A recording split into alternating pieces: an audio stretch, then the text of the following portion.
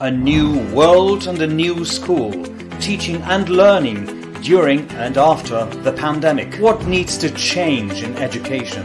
How will the online world transform the peer relations as we know them today? Are we competent enough to navigate digital education, and how to gain necessary skills? And finally, what is a new role of school and parents in education? These are essential points for millions of teachers and students around the world.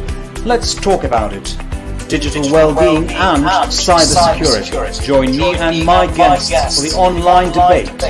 Jenna Melanchon, Catherine McCracken, Rachel Henriks, Anna Rywczyńska, Łukasz Gierek and Marcin Mechler. Questions that matter and points that can make a change. Consulate of the United States, Cities on Internet Association, Gulf Coast Diplomacy and Alumni Association. Join us and share your point of view. And you can do it now. So what is the COVID and post-COVID experience of K-12 schools in Poland and in the US? Hello and welcome to this debate. This is a forum where we discuss issues that are critically important for schools and education during this extraordinary time of the new normal being born. Still a lot of questions, open questions that await reasonable answers. But if they are to take us to, as societies, to a better future, they need to be well grounded and based on real challenges as we can identify them. We examine these challenges and come up with conclusions, not only for educators, also, but not only for educators, but also for those who make decisions on political level. So we take it a step forward. Last time we talked about remote learning in various aspects. This time we will focus on something that lies at the very, very heart of the new digital education, that is digital well-being and cybersecurity. So this debate is organized by Cities on Internet Association in partnership with Consulate General of the United States in Kraków, as well as Gulf Coast Diplomacy, NUSC, and Alumni Association. And what's important, the outcome of this series will become a report, finally, that will, I hope at least, be looked by the authorities that are responsible for designing and organizing education, both in Poland and in the US. So what is the psychological cost of lockdown? How do we cater for our digital well-being? How to support teachers and students, of course, or just to look at it from a bit of a different perspective. Did anyone actually gain anything on COVID? Let's find out. Let me open this discussion with an introduction from Amy Steinman from the American Consulate, who's with us and joined us today. Hello, Amy. Nice to see you again. You too, Greg. Thank you so much. Hi. Hello. Hello, everyone. So good afternoon, good day on behalf of the U.S. Consulate in Krakow. It's truly a pleasure to be with you and to introduce today's virtual discussion on a very critical and timely topic affecting students, youth, and educators worldwide. Digital technologies have played a truly transformative role in the pandemic, and we are incredibly fortunate that despite these difficult and challenging times, we have the technology and the platforms which have enabled us to maintain connections, to continue educating our students, to telework, and to conduct important business, all virtually from our own homes. Digital technologies expand the boundaries of information, enable users to contribute to the knowledge economy, and enhance our productivity. But they can also carry significant risks for people's well-being, especially students and youth. The threats include everything from cyberbullying to breaches of online security and privacy. So the question is, how do we harness the benefits of digital technology while mitigating the risks? How do we help our students build healthy digital habits and be responsible digital learners? Educators and educational institutions certainly have a role to play in helping students manage their online lives. We need to build our capacity to better teach students the critical thinking, media literacy, and communication skills that they need to flourish online. So I'm really looking forward to hearing these ideas discussed, debated, and dissected over the next hour and a half. And I'm especially pleased to have American panelists represented here, sharing their experiences and best practices with Polish counterparts and vice versa. Because despite the distances between us, we are all united by these common experiences, these universal challenges, and hopefully by mutual solutions. So, Greg, I'll turn it over to you, and I look forward to hearing from the panelists. Thank you.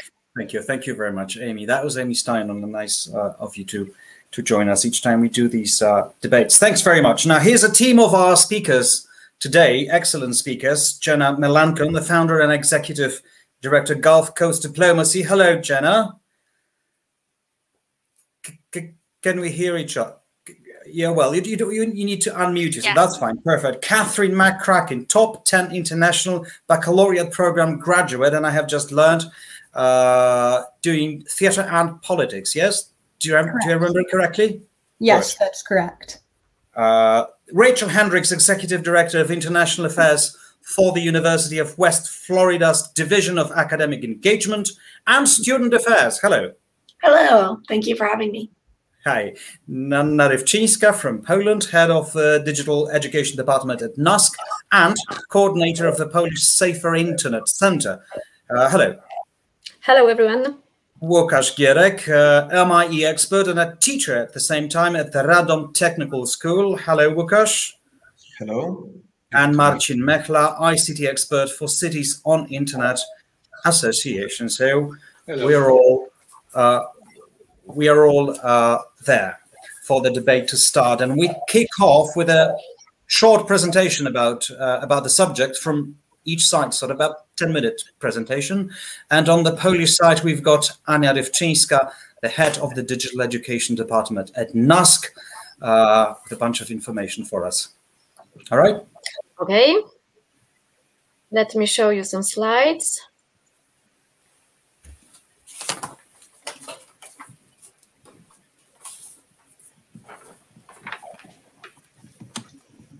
Okay. I miss so much the moment from the far past when you've been showing presentation, you could see some people on the other side. Believe me, we are here. We are here. Yeah, now I need to believe you and feel that you are there. So hello, everyone. Thank you so much for having me here. It's a great pleasure to be here in such a great company. I represent NUSC, and NUSC is one of the most active actors in Poland in fields of internet safety and security, and among many other activities, also coordinates Polish Safer Internet Center, which is a European project aimed at raising awareness in internet safety and also fighting with illegal content. And I'm telling that because most of the data that I will be showing now comes from this project activities, also the awareness part and the illegal content reactions and reports. I would like to divide my short presentation into 3 areas. And one area will be about online threats. Second area will be about the online life in the age of COVID-19. And also the third part will be about the well-being. And I would like to start with some identified risk factors, which unfortunately have reflected, are reflected in the statistics that you can see below.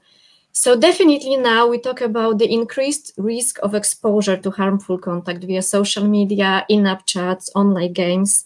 The loneliness and isolation of children have absolutely potential to expose them to people who would like to use them also in a sexual way. Spending more time online, often without responsible supervision of adults, of parents, of teachers, can foster also child grooming as well as sexual extortion. And now also in a pandemic condition, it's much more difficult to see that something bad is happening with a child because kids are excluded from social contacts, they don't participate in school activities, and usually, especially in Poland, the school is a place when most of cases mostly domestic violence are often identified. And here you can see the compared data from 2019 and 2020 in context of CSAM, which is child sexual abuse materials, reported to Polish hotline existing in NASK in frames of Polish Safer Internet Center and responding to the illegal content. So here you can see the increase by nearly 10%, and it's very important because it happened despite a 12% lower number of received reports. So here we have increased in these reports about child sexual abuse materials. And also we have a very sad phenomenon as well, self-generated content. This is the content produced by kids, by young people, but of course we are not saying it's a voluntary produced. Usually it happens because of some adult pushing.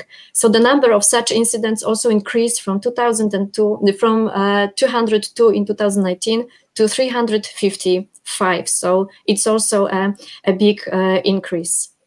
And now staying in the area of online threats, but now moving to the school reality, I would like also to tell you something about the cases that happened at schools, and it was the new challenge for Polish schools.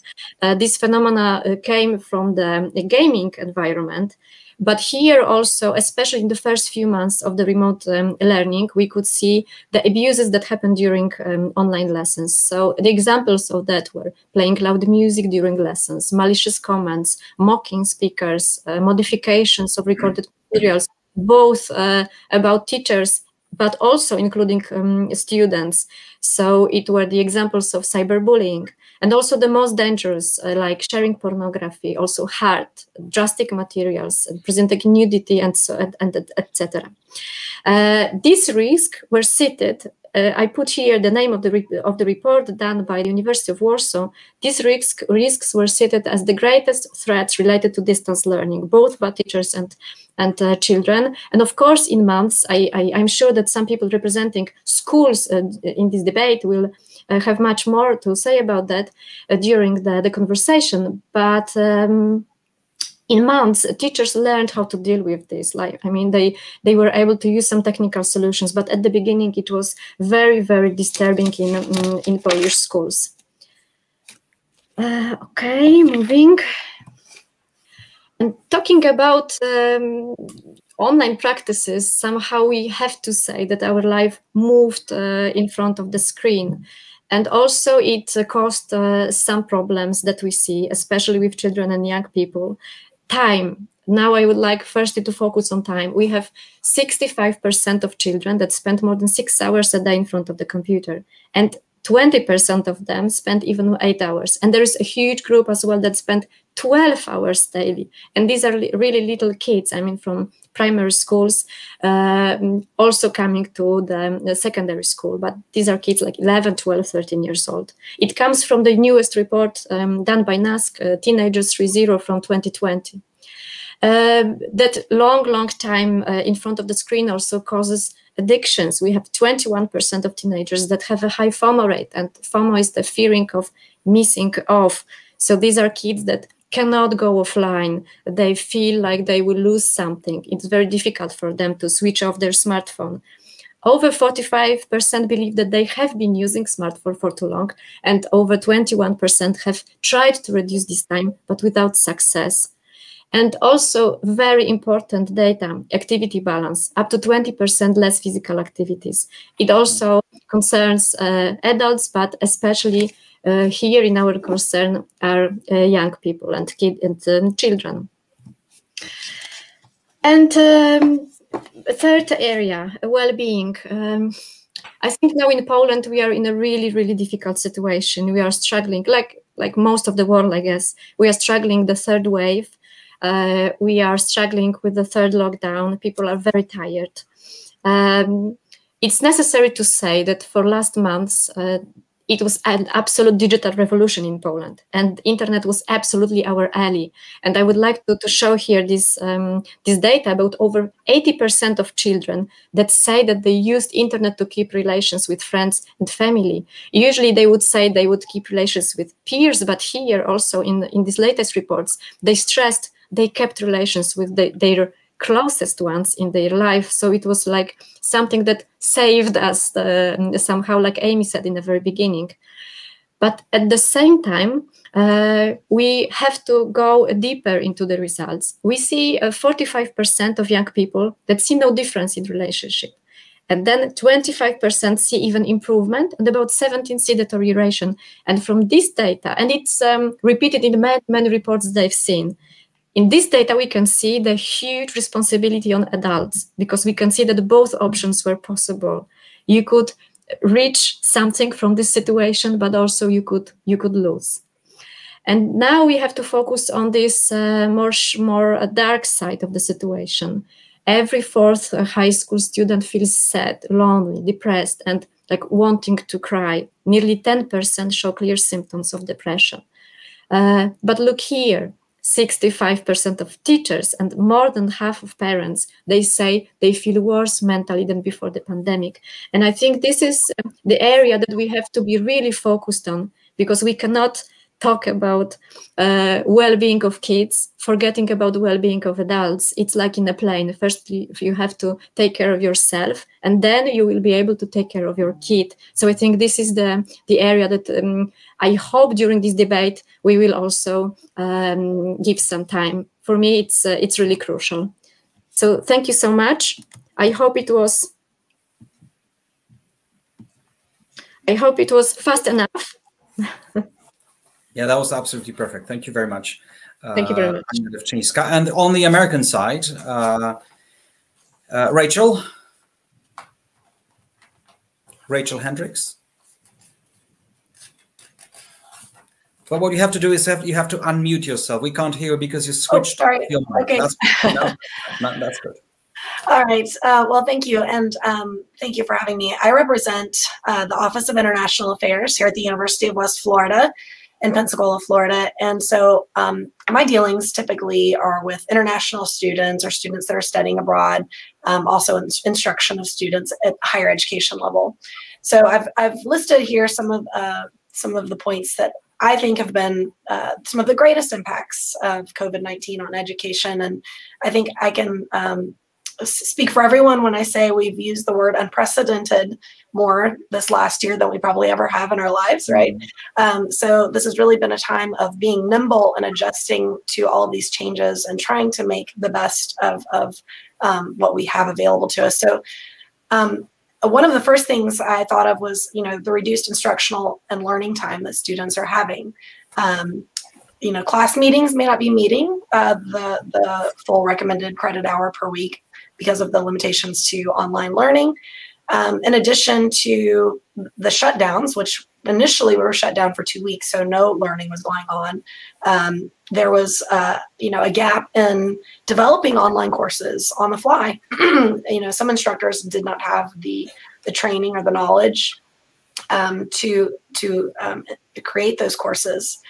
In addition to just the shutdown itself, I think the U.S. has kind of been plagued with a number of natural disasters. I know in Pensacola in September, we experienced a hurricane, which kind of knocked us out for a couple of weeks.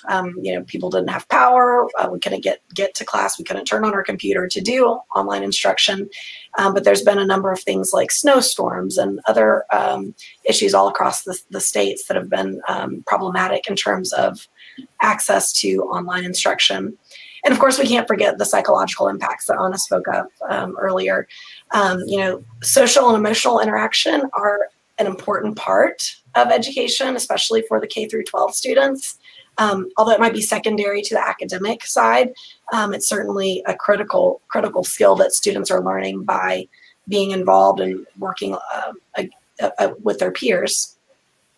And what I've seen too, in terms of the knowledge of moving course platforms online, is that the training has been more geared toward the instructor and less toward the student.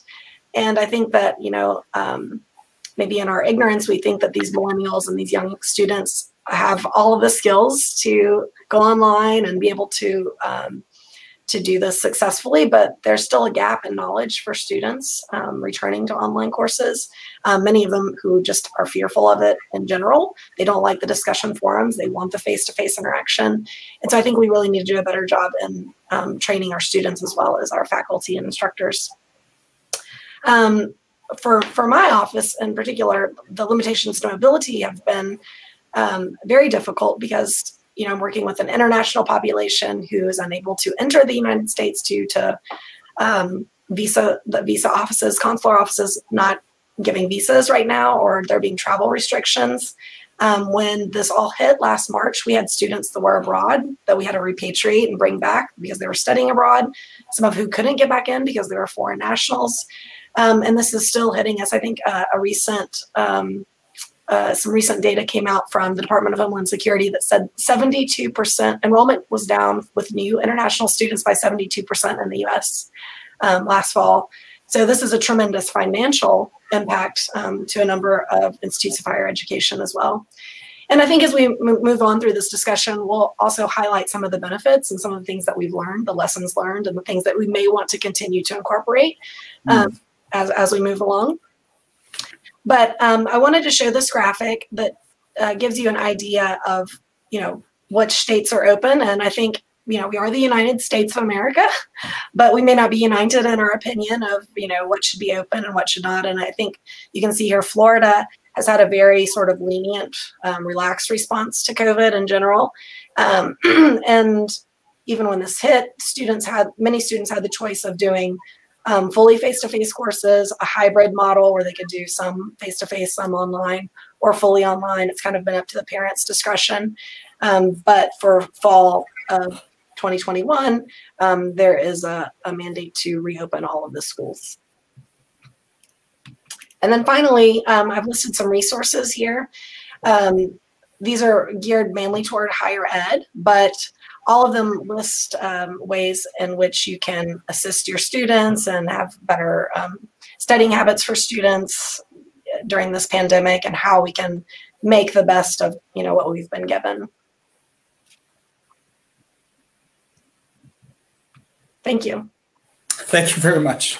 Thank you, Rachel. So we've got about 50 or so minutes to discuss it, basically. Lots of whatever you said in your presentation is actually quite a worrying point to consider. Psychological impact of lockdowns. What really happened?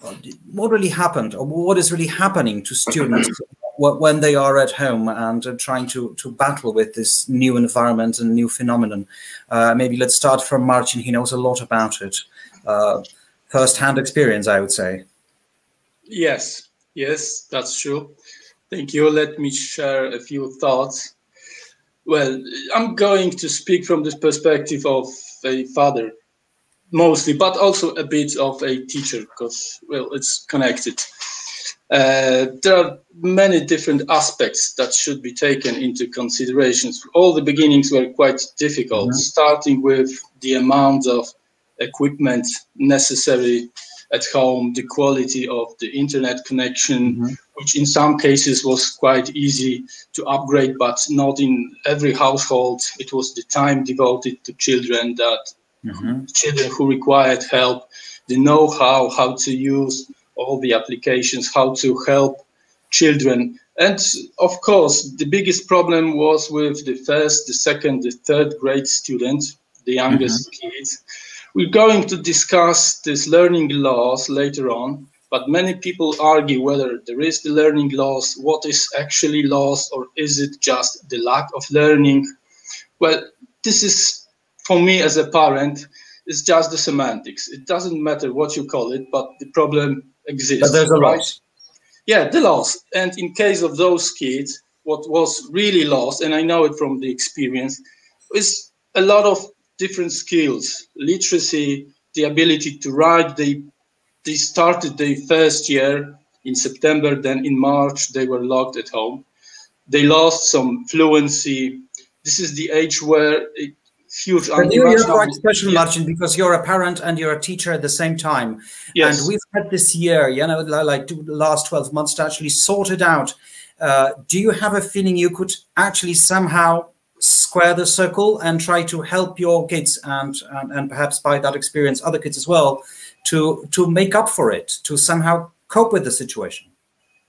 Well, it's very difficult how to cope with the situation, but first I believe we should start with helping the teachers, those who are not prepared to deliver lessons, to deliver classes to those kids. Basically those kids were not fluent enough to operate computers. They required assistance. There was a lot of stress when they couldn't connect with their teacher. At the same time, the technical problems were on daily basis. They happened every day. Those teachers who... And you didn't have any help, did you? Well, I did at some point, but I tried to help teachers in my children's school, and we are constantly in contact. Okay. But, you know, there are all the other teachers around Poland who required that help. So the success of our children depends really on this computer literacy of those teachers, of those skills. So we started with a lot of problems. They do teach some coding at this level. They have computer classes, but this is nothing compared to remote learning. Can I just pop in for a second and ask our American friends, how long were you locked up, or how many? We had 3 times, you know, there's like 3 major lockdowns. We were in one of them now. How long were you sort of out of the... Anybody? Well, I think, I can't remember the exact date, but it was sometime in the summer, I believe. Is that right, Gina? That the state of Florida went on a lockdown, and I think it was about a month, but it wasn't a full lockdown. So there were, you know, restaurants could operate at a certain capacity, grocery stores, you know, there were a number of service sort of businesses that were on full lockdown, but you still saw people walking around in the streets. But, you know, during September, I was in Boston, and it was a completely different experience in a different state. Everyone was wearing masks, even on the street. So again, right. So we are in that way, we're different because our rules are universal all across our country, all across Poland, and it's different in different states in the United States. Correct. I imagine. All right. Sorry, Martin, for that interruption.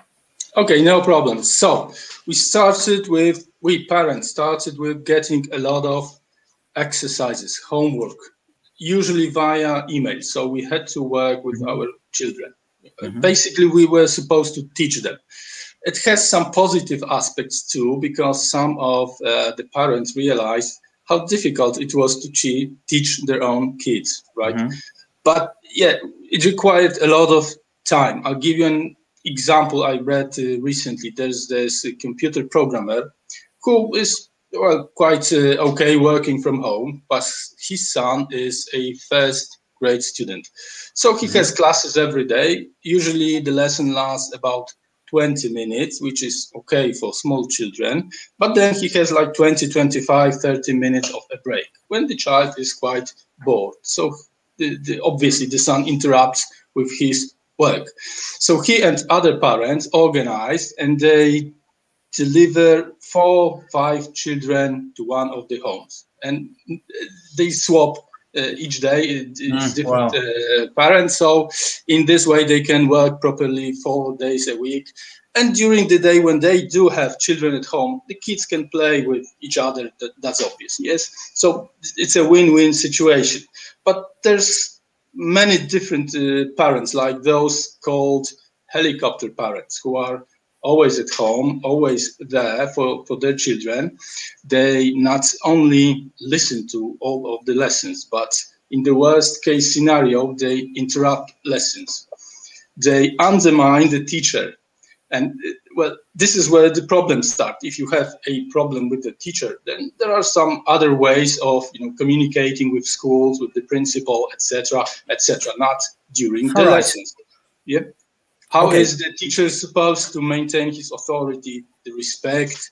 Before we go into teachers, let's just concentrate just for a few more minutes on the students. I mean, what is their mental state now? I don't know whether you can tell a difference between what's happening in Poland and what's happening in the United States, but the numbers, the statistics, from my country, from Poland, is really, really alarming.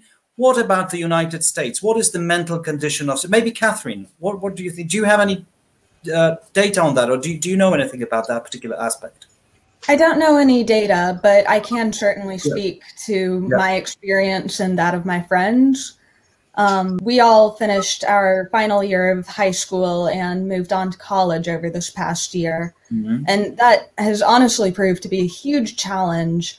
Most of us have experienced quite a bit of isolation. I know that I personally am still largely in a group with my old high school friends, whereas normally I would have developed quite a number of friends at my university, which, considering I'm not in the same state, has not exactly happened. So it's certainly proved to be a challenge in terms of connection and even talking with teachers. Some friends of various colleges where they are much more hands-off.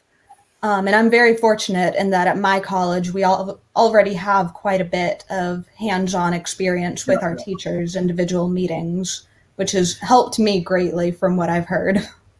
Right, ladies and gentlemen, is there any idea in your head and perhaps in your thinking, how can we handle that crisis in the mental state of thousands, if not millions, of youngsters, young people, pupils? How to even start addressing this problem? Anybody? Well, I can speak for my institution, and speaking of data, some of the recent surveys, I think it was about 150 students or 150 institutions were surveyed, and they showed a 39% increase in anxiety issues across campuses across the U.S.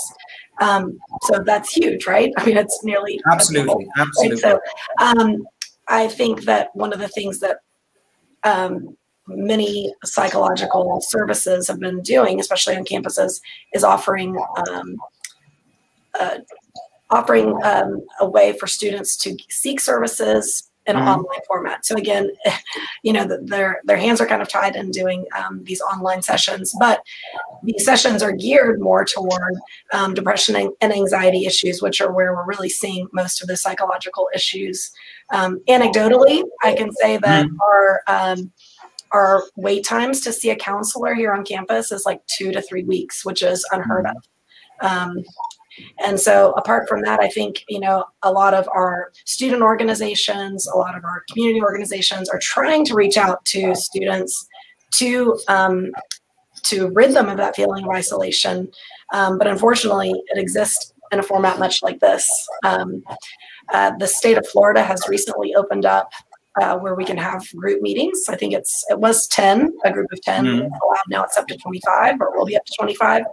So just for instance, last week, our institution held a big comedy fest because everyone needs laughter right now. Online or not? It was outdoors. It was outdoors. In a big, like, baseball field. And they practiced social distancing. We had masks. We had people out there monitoring them. You know, they got the opportunity to laugh at some jokes. Florida is quite liberal about these restrictions, as we've heard. Yes, we are a bit. we tend not to be at the moment. Okay, what about I would say that most of the country is divided on whether or not our governor's response was appropriate. Of course. Our society is divided as well. It's just that we're not divided state-wise. Obviously, we're a smaller country. What about the Polish? What about the Polish side? I mean, any idea for how to systematically address this issue, which has grown to be a real, a big problem for the school and for the parents and for the students as well, or pupils? I don't have the answer how to cure the situation, but I think that it will be something very deep for this generation. This experience will be very deep. I would like to comment on what Catherine said, because it was so much important that we have a whole year of teenagers, of young people who are losing more than a half of high school, who had no possibility to meet new colleagues, new friends from school.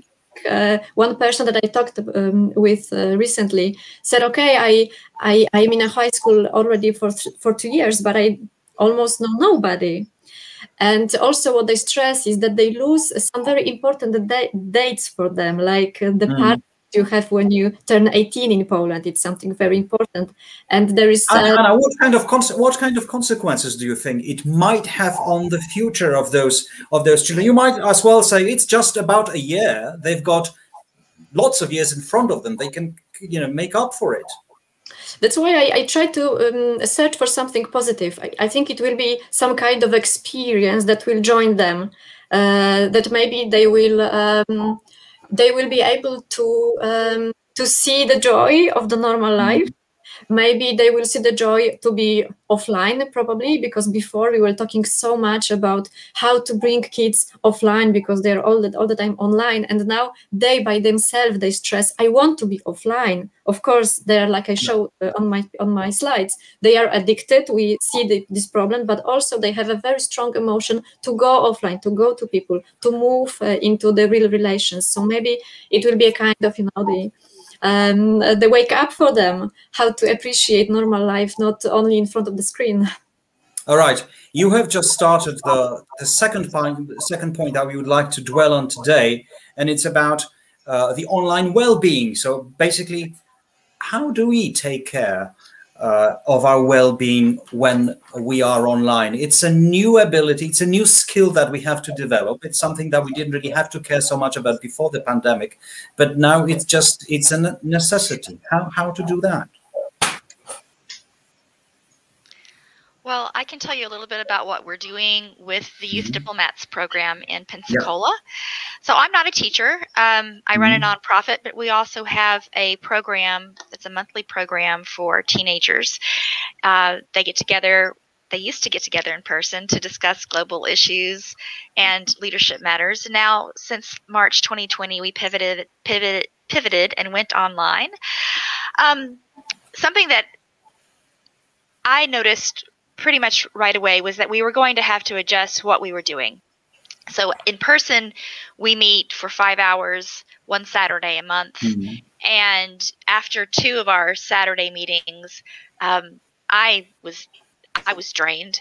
So I knew that the students had to be trained as well. That is who?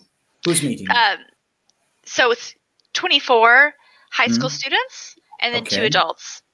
All right. And so what we had to do was start incorporating sufficient breaks and also to focus on some embodiment practices. So when we're having longer sessions, like this summer we had a camp that was several days long, we would have to take that time to encourage the students to stop, look across the room, find a corner, and look at it for a moment. And I read somewhere I read somewhere recently that for every 20 minutes that you're staring at the screen, you should take 20 seconds to look 20 feet away. I don't know how many meters that is, sorry. But yeah, just to have that break. So forget about the 45-minute long lessons. I'm sorry? Forget about 45-minute long lessons online. Right. So you have to have breaks, and you have to encourage students to get up and get their jiggles out and just do some kind of movement.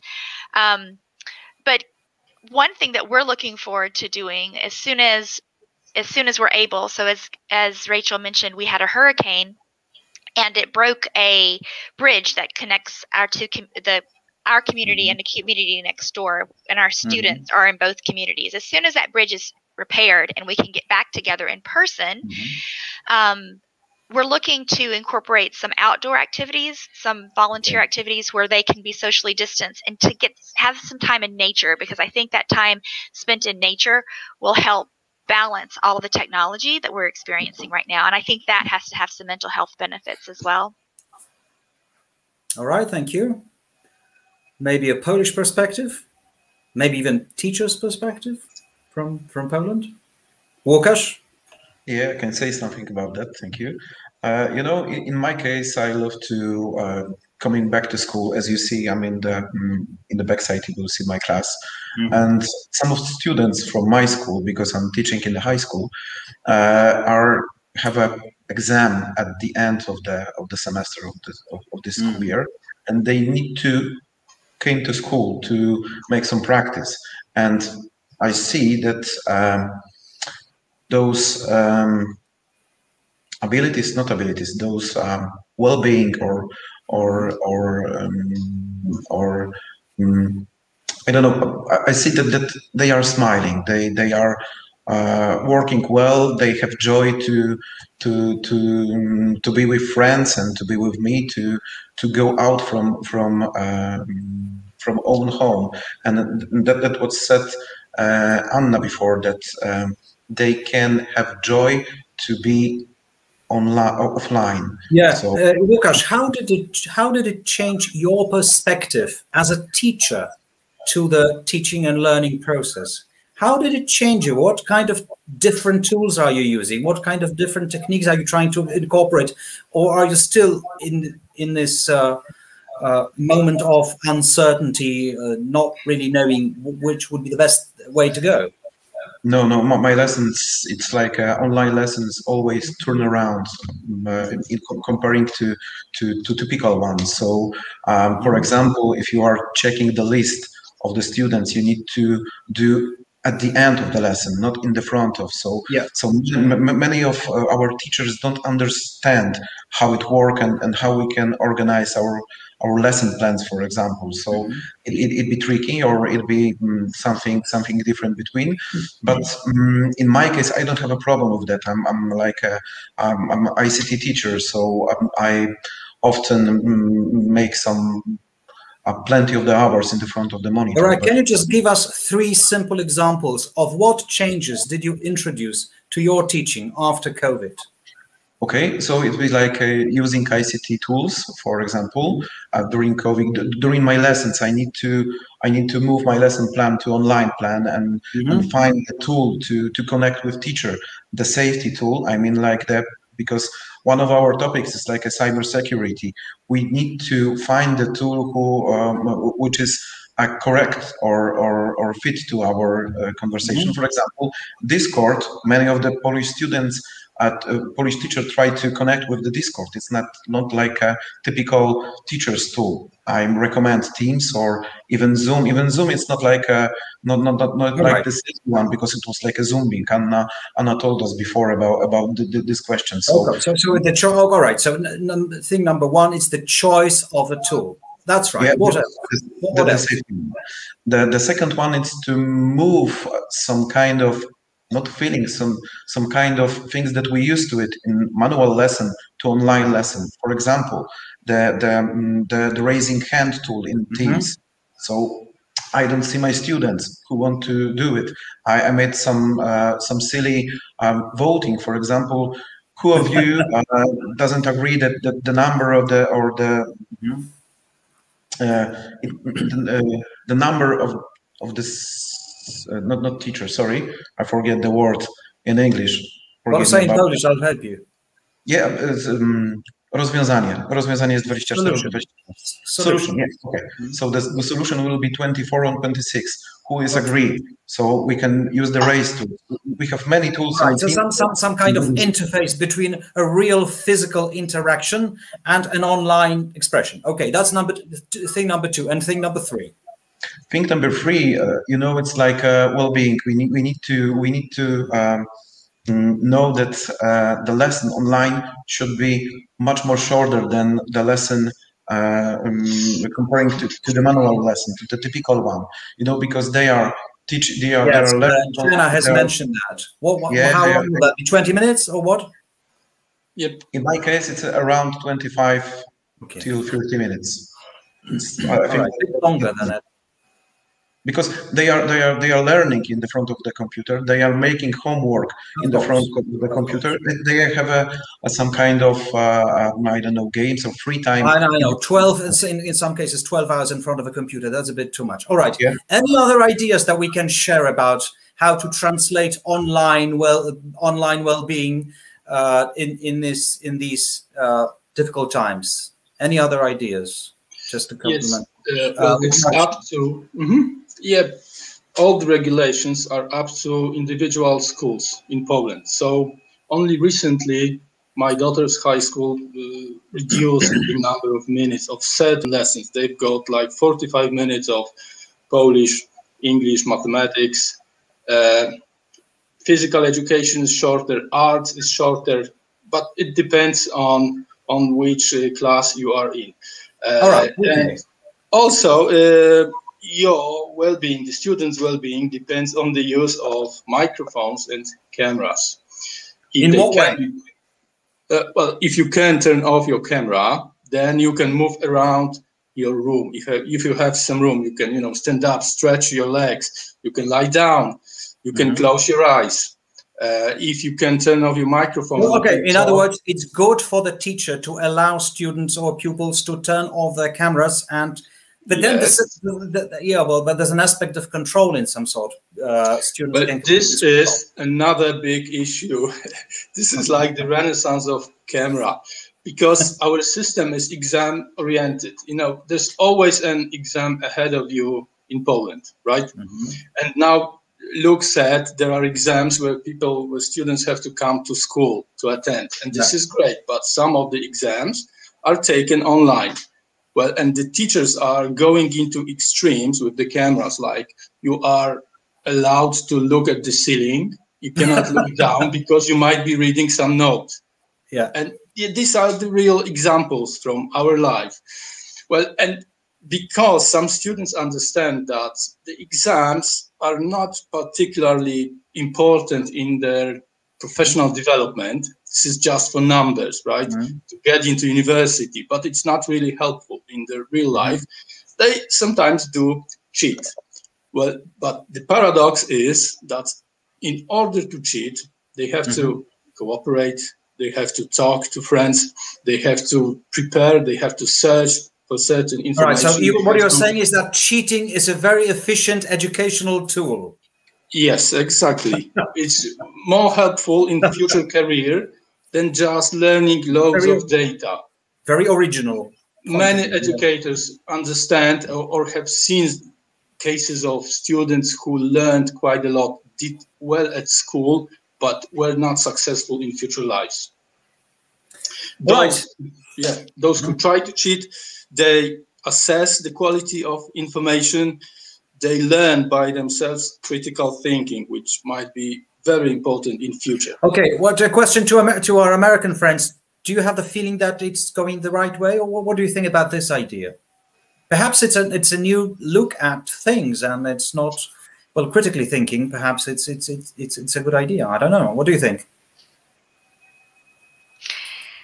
Well, I'm not going to be in the pro-cheating camp here, but sorry.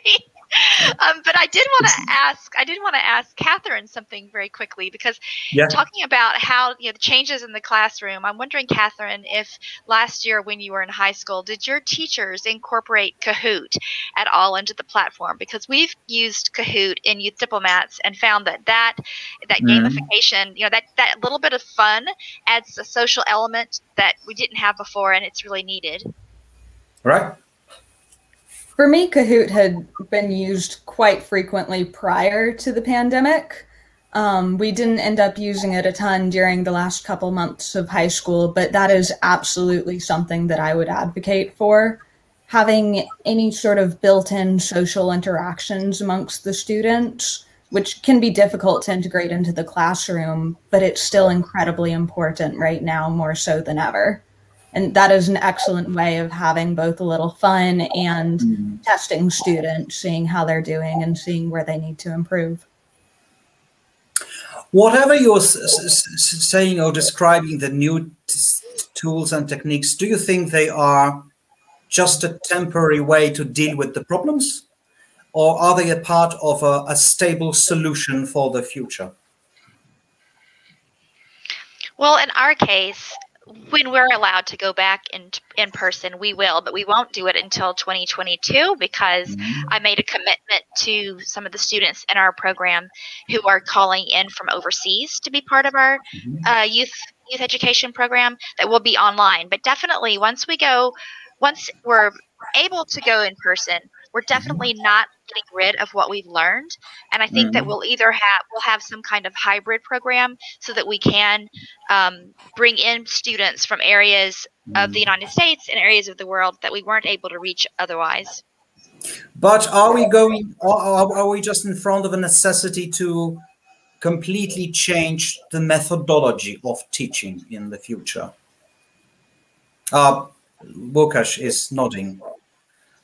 Yeah, in my opinion, this is the right place and time to change our way of teaching, because a lot of skills that we have earned, I mean, like digital skills, most of the teachers need to move from their own comfort zones and try to do something more, or try to make the lessons more attractive.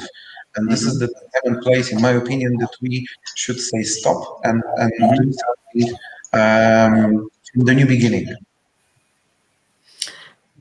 If I could add something to what Łukasz said, basing on the research, on the reports that we have in Poland, over 40%, if I remember correctly, 40% of teachers is open to go to the hybrid learning. So they would really like still to use those technologies, those techniques that they learned in the past months.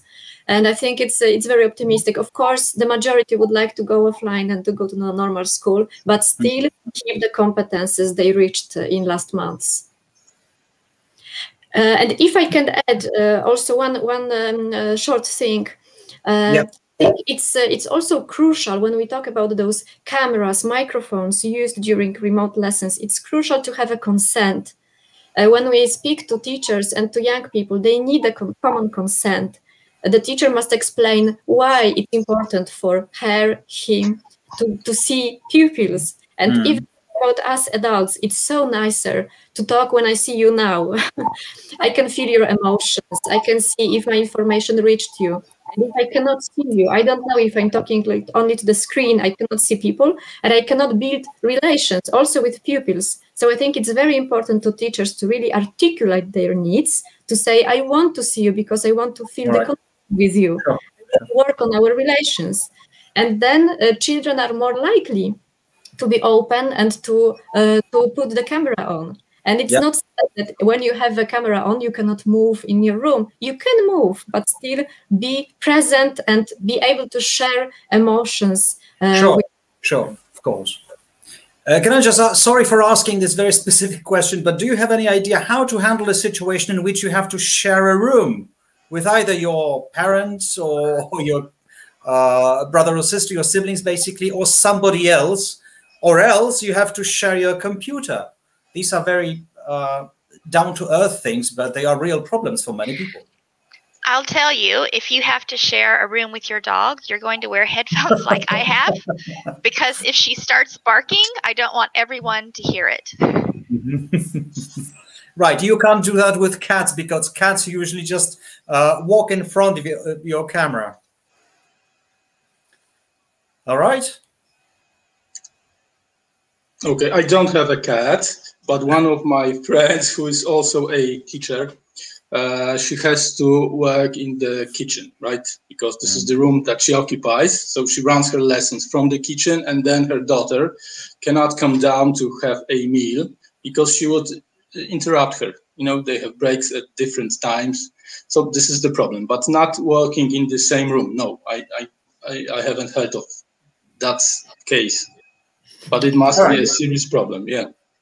I think it's a very important question. I mean, one of the crucial questions, because we can't talk about the consequences of the pandemic separately from economic status and social conditions of living, because there are people having a huge houses with 2 devices per person and each room for everyone, and there are people living, 5 people in 30 meters square. So I think it's absolutely crucial part. And talking about the well-being of kids, we have to remember about those differences. In Poland, it's very, very big. All right. Okay. Are they? But they're actually, in some parts of the United States, they are also quite big. And I remember this being a problem in the United States from the past debate. Well, I can tell you that a colleague of mine was having trouble signing in and having a stable internet, and it turned out, we asked him to run a check on his system, and it turned out it was his problems were when his roommates were home and they were gaming. And so he had to work out a schedule with them so that during his work time, they weren't gaming. And then after that, they could just have the run of the show. Right. Okay. One of the things we've also done is, you know, some students, we're not, you know, the poorest county in the state of Florida, but nearly 70% of our students are on some sort of need based aid. So many of our students don't have access to laptops. They don't have their own personal laptops or internet service at home. And so what we did was open up different rooms, because our campus is pretty much closed at this point, opened up offices, rooms in the library where students could practice social distancing but have access to the technology. So even if they weren't able to have, the privacy in a shared residence hall or dorm or at their home, they would have some place to go to access their online courses. All right, let's talk about you can say something about cameras. In my case, many of my teachers' friends are knowing that students doesn't want to show or turn on the video, and in Poland we don't have some kind of regulation that you need to do that because you are at the lesson. But I think that many of the teachers forget about to explain, like Anna do. Okay, just I want to see you, I want to connect with you, I want to feel that you are the part of my classroom. Please turn on your camera. Most of our tools like Teams or Zoom or other application to connect with your students have that kind of function that you can have, for example, green screen for your own without the green screen plate. Just put your picture or background, and you don't need to show other things that you have. And the using the headphones or different microphone can be a solution with that. Sure. All right. Thanks very much. Let's have a look at a larger landscape now. Is there any support, or is it good enough? I'm speaking about support for teachers in that particular time. What kind of support do we have in Poland, or what kind of support do you have in the United States? What kind of different perspective do we have on that?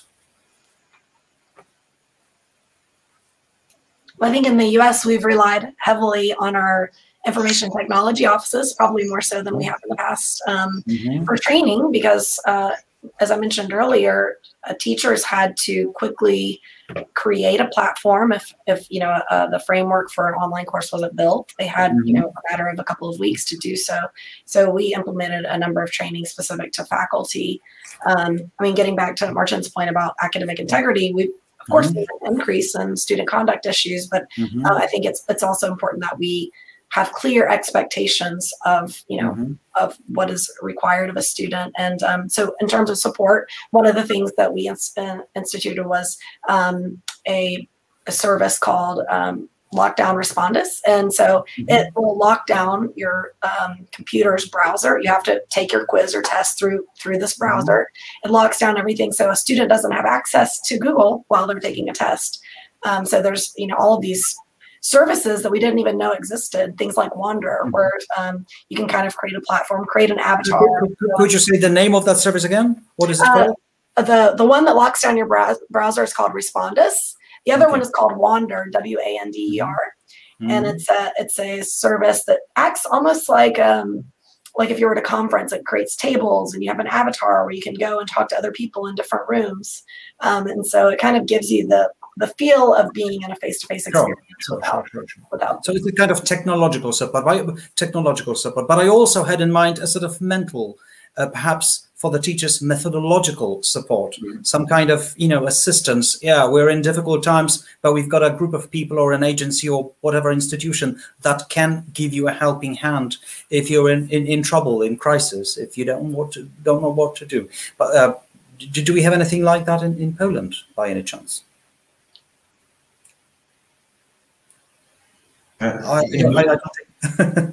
Oh, sorry, Marcin. Okay. No. I thought that nobody wanted to share this information with us. Clearly, there's a need for this, clearly. There's a need for it, yes. There's a sort of a massive silence after this question. So what kind of support would you expect? What kind of support would you need? In Marcin, you don't have you have muted microphone. Unmute microphone, please. Oh, I'm sorry. I did notice you were speaking here. We didn't hear you, Martin. I just said the silence was meaningful. I'm sure you said something very important. It's just a start over again. No, but I don't have that much experience from school at the moment, so I don't know if the teachers were offered. Probably not. If yes, then the help was in terms of, I don't know, technology. If some platforms were introduced to schools, then some trainings were delivered too, but not psychological, mostly technical. What about methodological assistance? Not so much. Łukasz, was there anything at school? I don't believe so. You know, I think that the situation. It's new, not only for Polish teacher or Polish government, for all of the world, and I think that there's no good solution for that. At the last March in 2020, it was like sometimes some decision of our politicians or our ministry of ours, or my decision, my headmaster, etc., was something like the gorilla in the fog. So you know, it was like what we should do, what we should take, or how it should work, and that for second, I think that many of politicians forget about teachers, about mental health, about as Marcin said before, we have only the exams, we have testing, we have tests, and we make some exams, and sometimes we totally forgot about people, about feelings, about well-being, and I think that does the pandemic make it worse? You know, in my opinion, no. I don't think it's like at the same level, but now it's better because right now we have 1 year of the lockdown. Around, for example, 2 months, plus minus, and you know, and right now, many of the associations or many of the people try to find the solution how to help, and I think that kind of solution will stay much more longer than pandemic and the things that we have right now. Sure. Yeah, teachers are looking for help, but on their own, right? All right. Yeah, I think you know, what would be helpful is more guidance on work-life balance, because many of us are working, some doing at-home work, or and also parenting.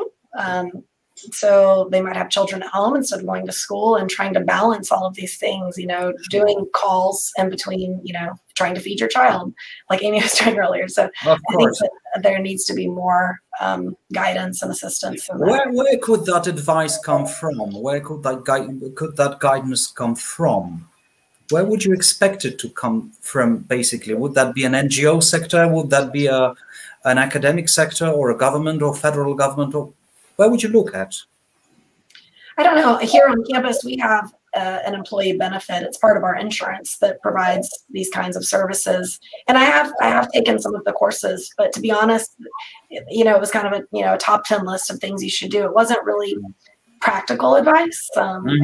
And so I think we're all just trying to navigate this on our own, and whether we're doing it right or not, it's almost like you know, the movie Groundhog Day. Every day is just starting over again, and you're kind of, at the end of the day, I usually go, "Whew, I made it another day." And I think everyone's path in this is different, depending. But it seems in that particular aspect, we are on the same boat in a way. I mean, everyone is trying to play this game individually, basically on their own.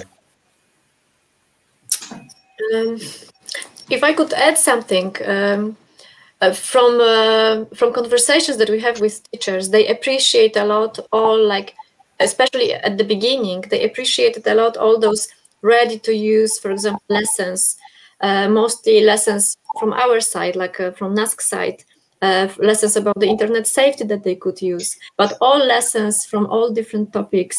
We have a project, it is called OSA IT Szkoła, which is based in a national educational network. It's a project that NASC operates. It's a governmental project, and within this we also tried to deliver most of resources that we could. I know that lots of also technology was delivered in following months of pandemic. Of course, very beginning, teachers felt very alone.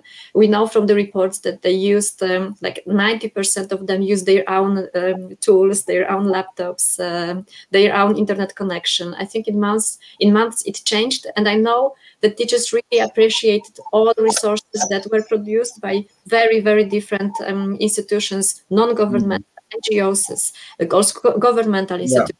So I think it was like a huge work done by many different sectors to give teachers a help, but also to give parents a help, because like you said, Rachel, that's another story. This combination of parental and remote work, we all deal with this.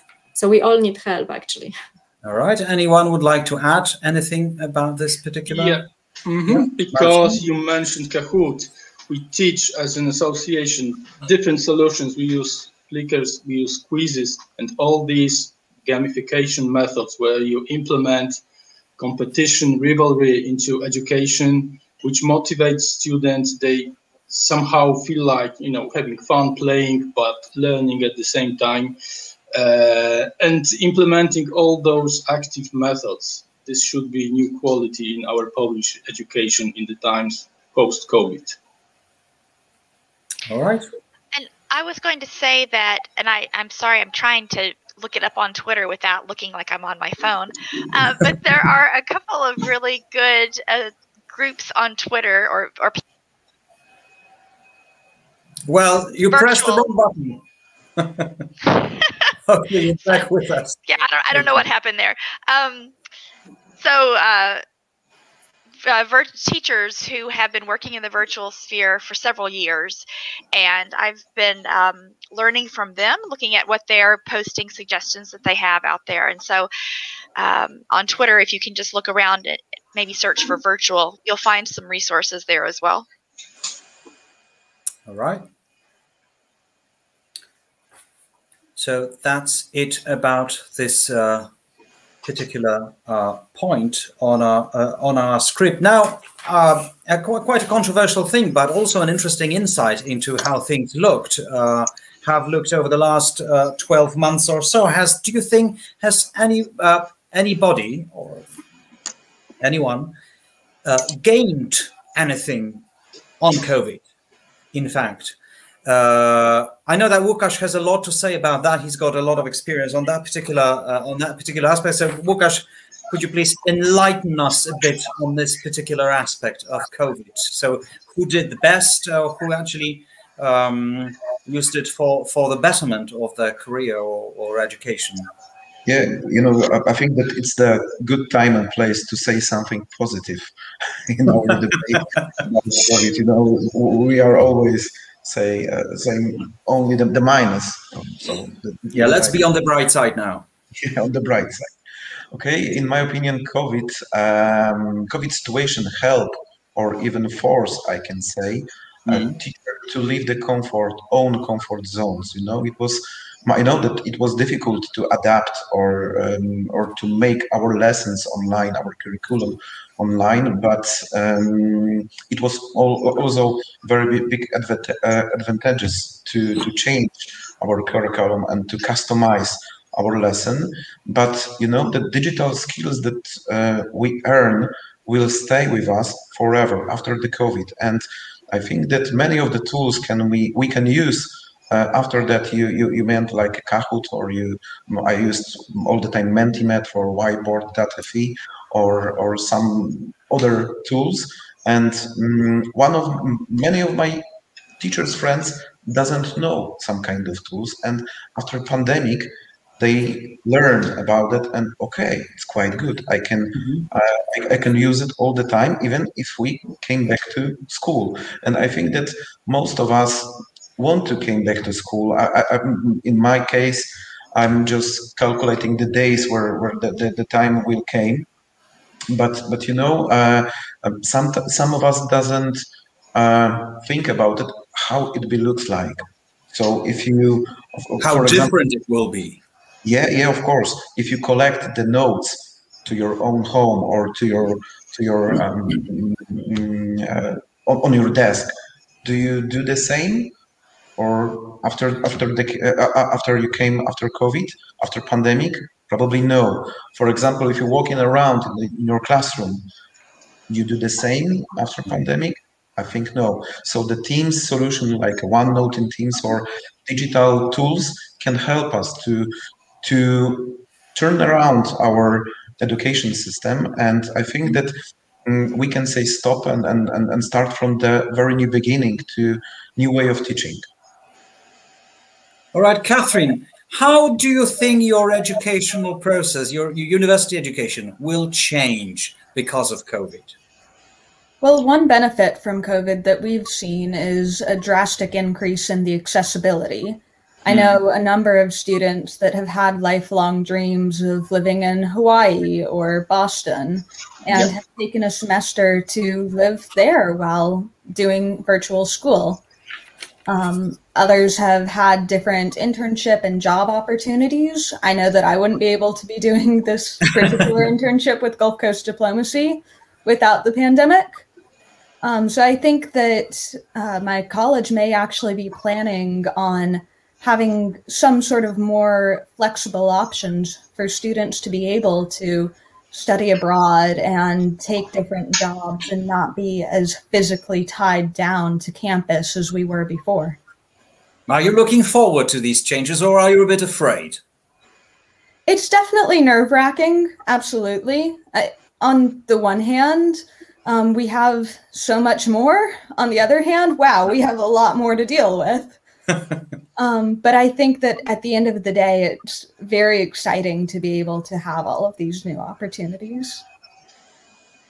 All right, thank you very much. Anybody would like to add anything to it? Which, in particular, the American, because Łukasz said about the Polish side. What about the American side in terms of teachers?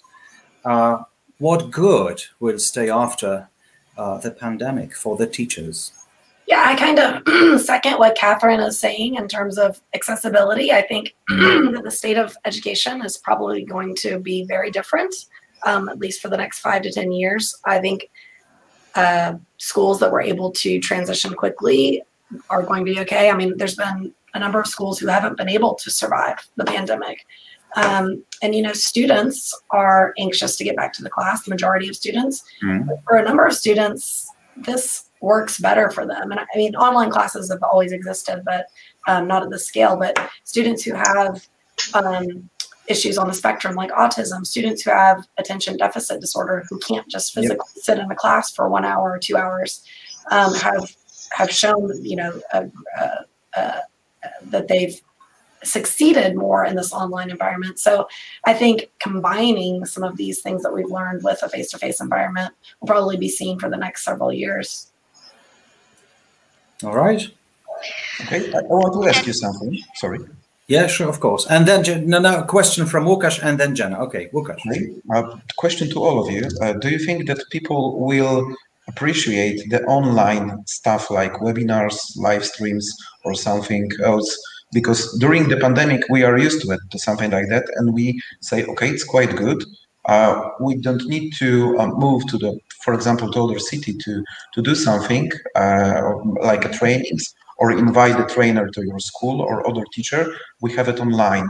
And before the pandemic, I think that it was like not so popular. I don't know what is the United States cases, but it's like a question to all of you.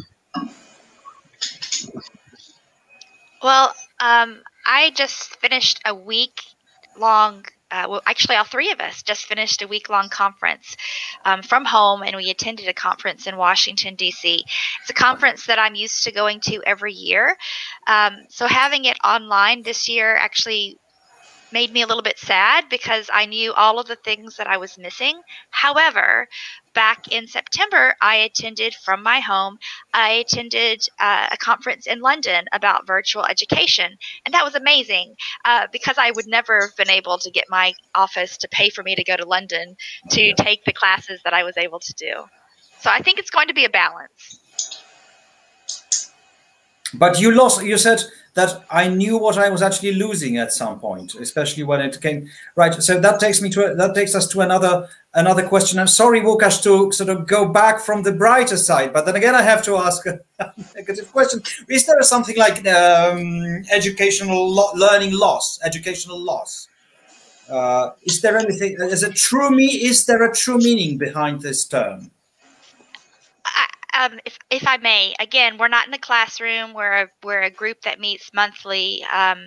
But for my group, it's been a gain, and I'm not going to say that we've lost, because what we've done is we've taken the opportunity to expose these youth to people who they never would have been able to meet otherwise. So we have speakers come in from Iceland, speakers come in from Kenya, and that is not their normal world. So for us, it's been a plus. And I think, yes, we're all missing things. Like last year, we did a virtual party for Catherine's class when they graduated from high school. But as part of that class, we also traveled to Bolivia and got to go to a llama farm. So it's different. And I think my hope is that the resiliency will shine through from all of this. Right. Okay. Anyway, Anna, what did you think? Is there anything like a learning loss? I would like to add something to what Jenna said, because I think we will have to go hybrid. Because Łukasz, it was a great question. Because, for example, let's compare indicators.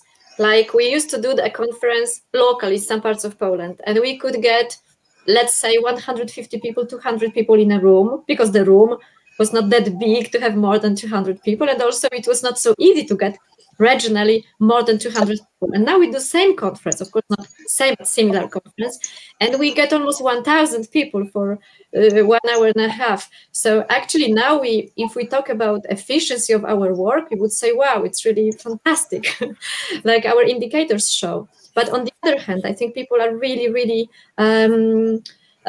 stressed and tired with all those webinars and conferences. So it is very possible that in the following months, it will not be so much attended that it used to be in 2020 and beginning of 2021. Yeah. So talking about what we get and what we lose.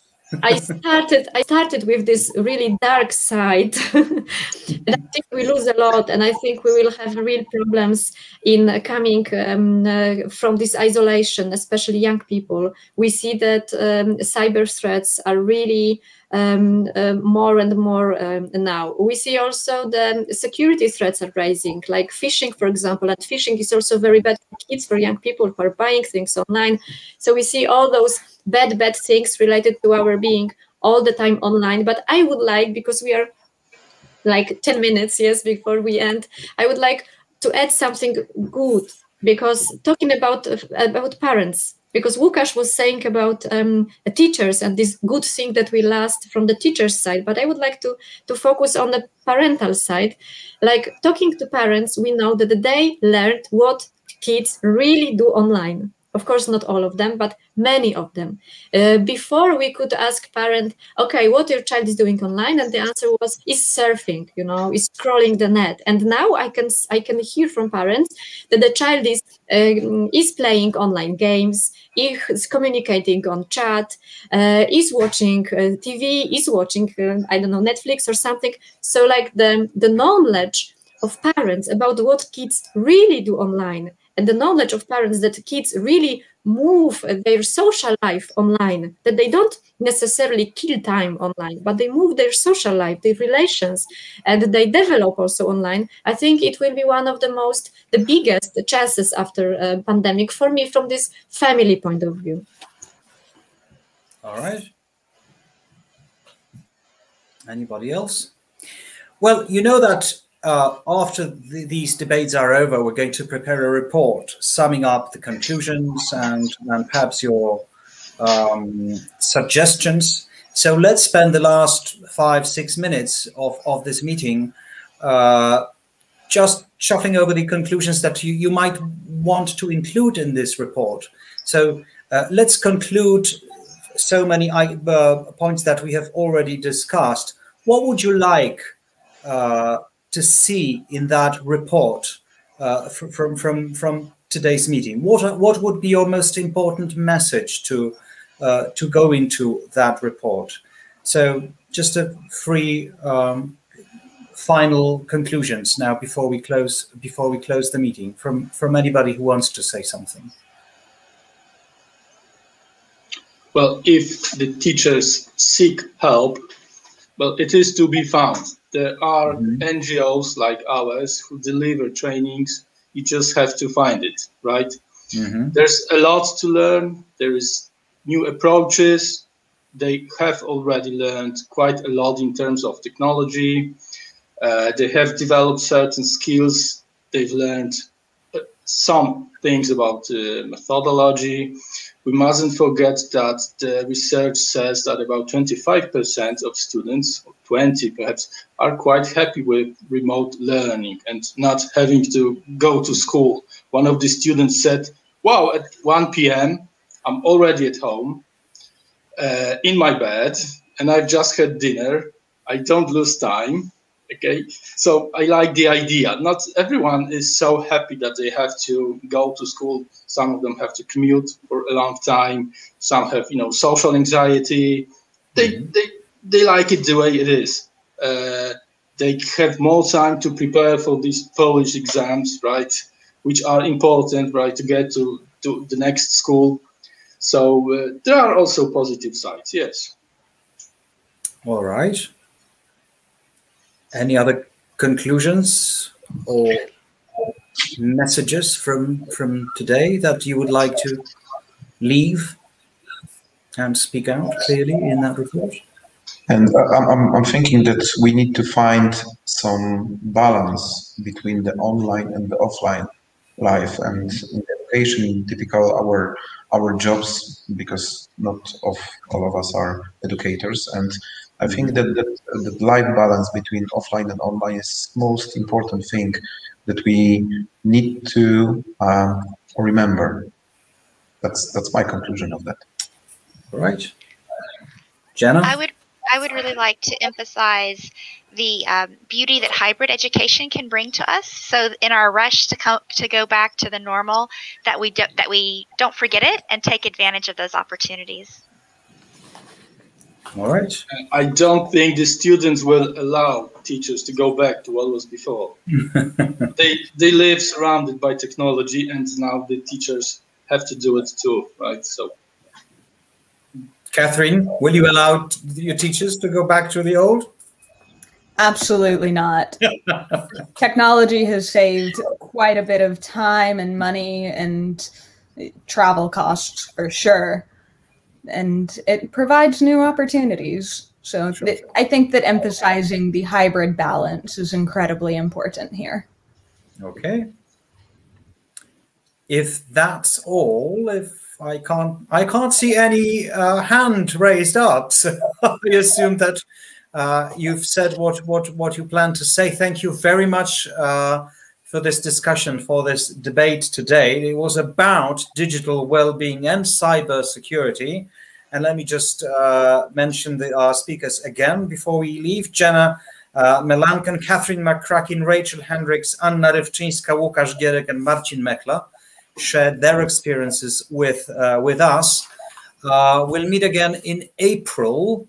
And next time we're going to talk about new competences, the competences of the future that will be required by the students and teachers and basically in the education business. So thank you very much for today. And fingers crossed that we'll finally end up at the bright side of the whole thing. Thank you very much. Thank you. Thank you very much. Thank you.